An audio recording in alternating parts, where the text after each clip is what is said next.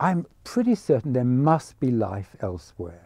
I mean, there are so many planets, so many stars, so many planets. And now with the Kepler mission, NASA's Kepler mission, looking at exoplanets, planets around distant stars, we know there are many, many, many of them.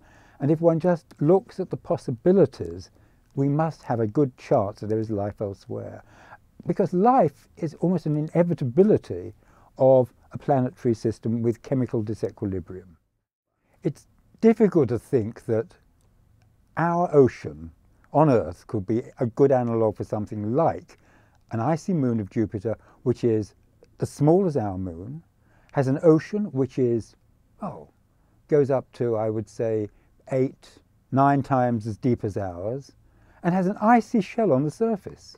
So how could it be a good analogue? Well, it could be, because although the gravity is less there, it's deeper. And therefore the pressure at the bottom of Europa's ocean is effectively the same as we get at the bottom of our oceans here, where there is life. And it's also got oxygen in it, as our oceans do near the bottom. Most of life on Earth depends on photosynthesis and needs sunlight. So how does life actually keep going well below all the bottom of the photic zone where there's no light at all?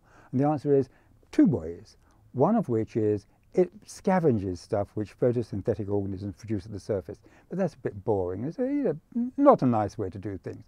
At great depths, and some of the hydrothermal vent areas which I've been looking at, there are bacteria which, instead of doing photosynthesis, do a thing called chemosynthesis.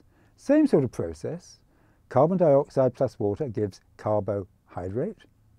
And that carbohydrate normally comes from energy from the sun for us. For them, it comes from energy from the chemicals coming out, toxic chemicals coming out from hydrothermal vents. And they produce the bottom of the food chain energy for all the organisms that live there.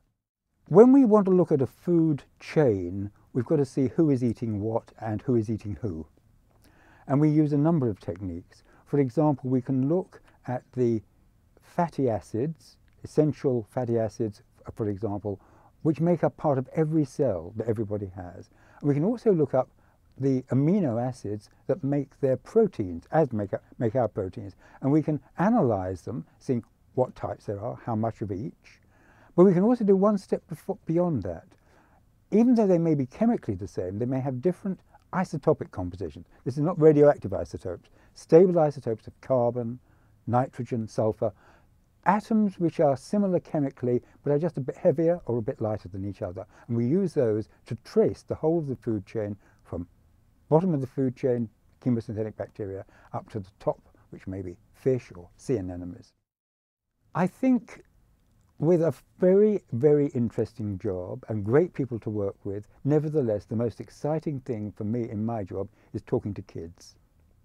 Because they, have a phenomenal ability to get excited and respond and ask the most exciting questions, which then requires thought to make sure I can answer in language that they can understand. And if I can enthuse them and they can go on to do what I have been doing, well, that would be great.